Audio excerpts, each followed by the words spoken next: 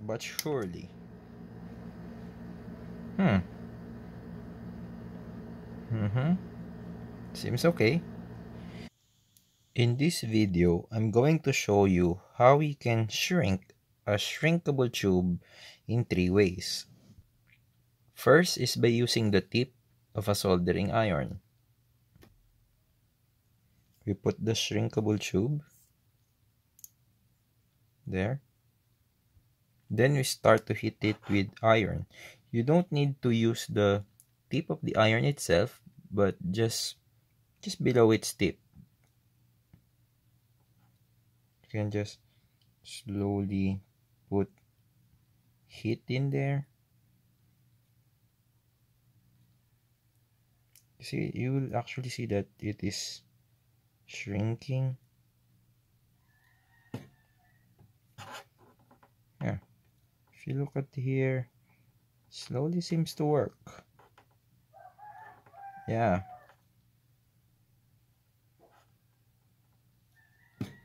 So that's our first method, using a soldering iron. Now I place a new heat shrink tube here, and the second method that we can use is a hot air station. So let's try it. This should be the most professional way of doing it, because you could set the temperature, you can evenly distribute the heat. Yeah, something like that. Quick and does the job right. I can definitely say that it's much better compared using the soldering iron. The last method would be by using a cigarette lighter.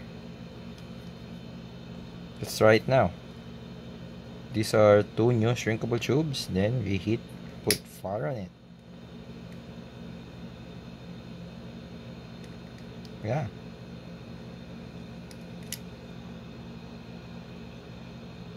Does the job. But it seems I have to redo it again because I put too much fire on it that the insulator actually melt and get out of the shrinkable tube. I will do it again. Let's now do a take 2. I will do it slowly now so that I will not damage it. Just doing it slowly but surely.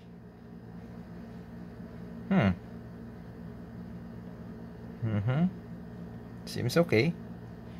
So that's all for this video, and if you think that this is interesting and useful, please don't forget to hit the like button and subscribe to my channel.